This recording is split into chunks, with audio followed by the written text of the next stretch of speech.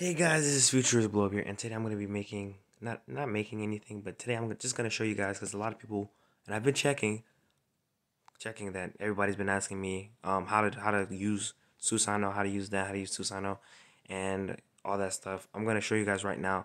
Also, guys, 98% of you, and I checked, I quote, 98% of you guys are subscribed. Yes, I'm saying this. Please subscribe, guys. I'm begging you guys, but subscribe if you want to. Yeah. But 98% of you are not subscribed. But yeah, it's whatever. Okay. So let's say if you have a Susanoo, right, guys, and you guys want to use the Susanoo, so all you gotta do is you gotta just keep charging, right? And then when you see that, you just charge, and then you guys ask me, oh, how do you do this? How do you get your Susanoo? So you see how I just use C to transform.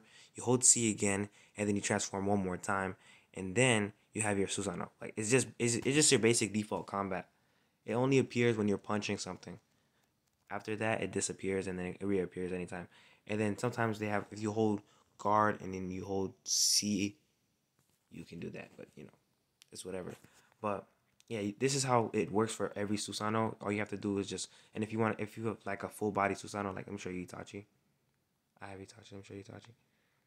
Like if you have Itachi, all you guys would have to do is this. Look, like this. Bam. Do it again. Keep going. Push that again.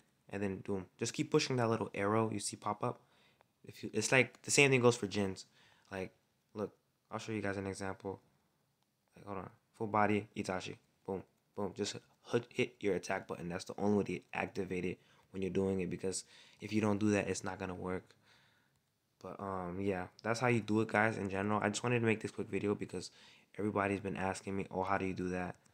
And then that's all you have to do. You just have to hold C, and then the arrow right here, that little small arrow that goes up, you click on it, and then you just keep attacking. Like if you want to do an attack, that's the only way you can activate it. And then if you hold guard C, you can do the sword attack, which does a lot of damage.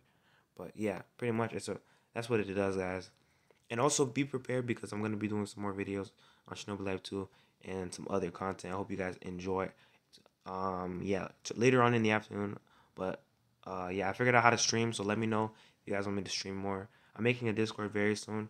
We just need to get more subs, and then yeah, like once we hit like 200 guys, I'm gonna make a Discord. So if you guys want to get gens and stuff like that, and yeah, I hope you guys like my new outro, and I'll see you guys in the next video.